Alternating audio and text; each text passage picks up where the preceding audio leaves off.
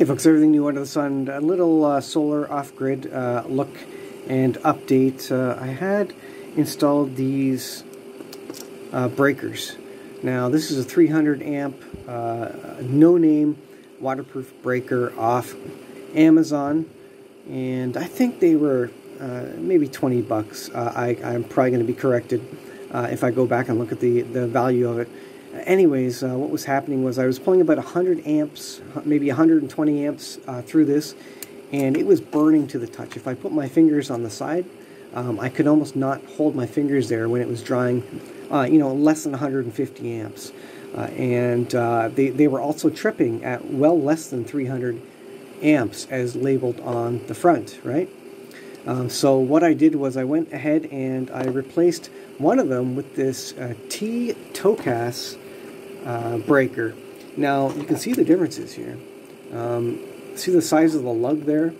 It's a completely different size. If I can do this without touching any contacts, the size of the lug is completely different, way bigger on the Tocas breaker. Notice the Tocas breaker is also labeled 200 amp, and by the way, this cost $50. I think it was $54 plus tax, so probably at least double the cost of this this no-name 300 amp circuit breaker. And through experience, I will tell you, by the way, this does not get hot. I can touch this all day long, and this does not get hot under load.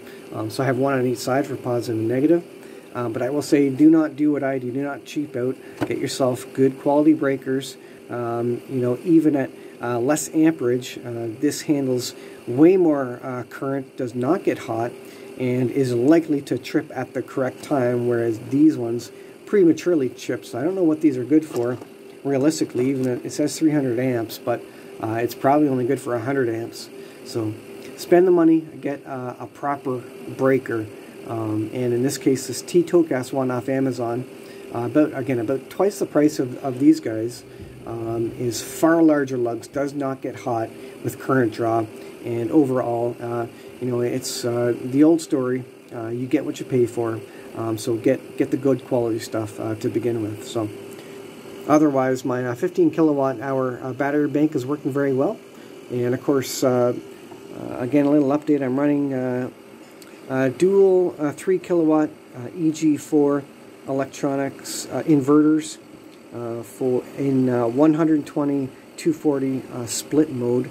Works great. They run my hot water heater, and it's off grid. I've got the small sub panel there running most of the circuits in my house off these units. These have been running for I would say 2 straight years now. I think more than that. These units have been absolutely flawless. I have had troubles with my my Dali BMS. It has been cutting out for some reason. I think I have balancing issues, but I do have a Dali balancer, which I hope to connect up in the next couple of weeks here to help balance the pack. Because when the battery gets low, the voltages drop quite a bit, and then I start seeing the imbalance occurring. So anyways, as I say, you get what you pay for. Buy quality stuff. You'll save a lot of hassle. This is potentially a fire hazard too, with how hot it was getting, and the difference in quality is massive. You can just see the size of the lugs there. So thanks for watching. I'll leave it there. We'll see you in the next video.